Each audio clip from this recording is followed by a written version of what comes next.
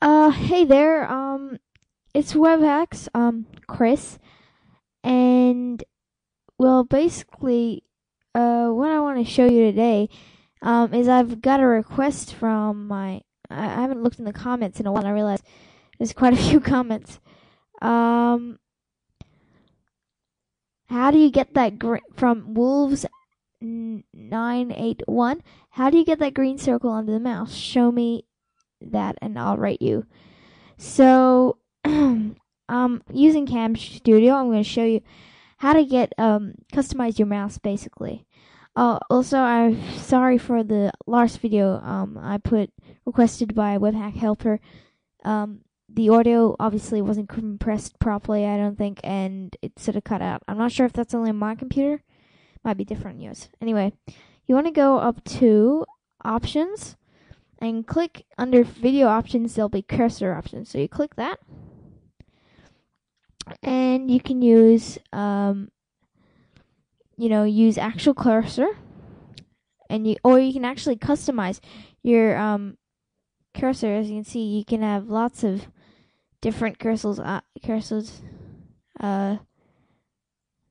So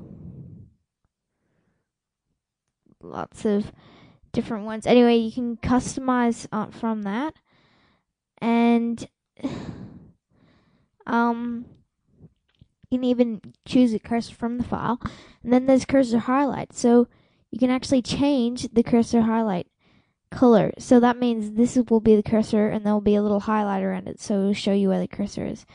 You can make it as big as you want. It can be square, ellipse, anything you want. You can even change the color. It varies in color. That's really cool. And yeah, it's pretty awesome, thing to have. So you click OK, and I'm not sure if it will actually show up. It won't show up on your screen, but in the video, when you watch it back, it will show up.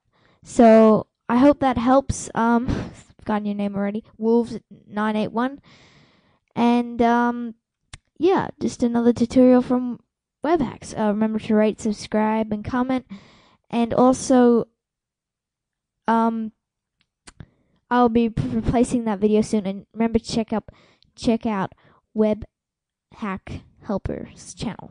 Thank you, and goodbye.